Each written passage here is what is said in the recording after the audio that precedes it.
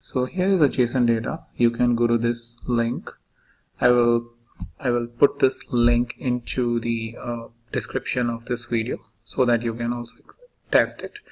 And what it is, it has given us a simple JSON file which I can right click and save as. Once I save as, you can choose the location and give the path to give the name to the file. So what I have given is data.json JSON as I gave it earlier, so I will not going to save it again. So here this information is in JavaScript object notation as the full form of JSON, and if you are having the file in the JSON format, then let's see how you can connect it into the Tableau.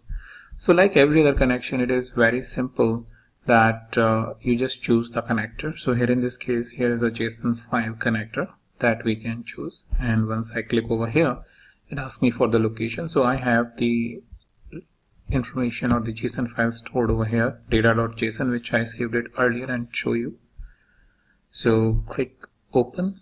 Once you click open, it basically gives you the schema, that this is the schema, and you have city, HSE with the example of what is the value which is present over here, and you just click OK. Once you click OK, all of the information is present in front of you, and that's pretty much all you need to do to import the JSON data into the Tableau.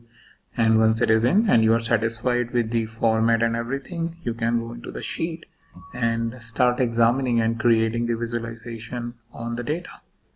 So that's pretty much all I wanted to cover in this quick video of how you can connect to the JSON file, and I'll talk to you about more videos or the new topics in the new video.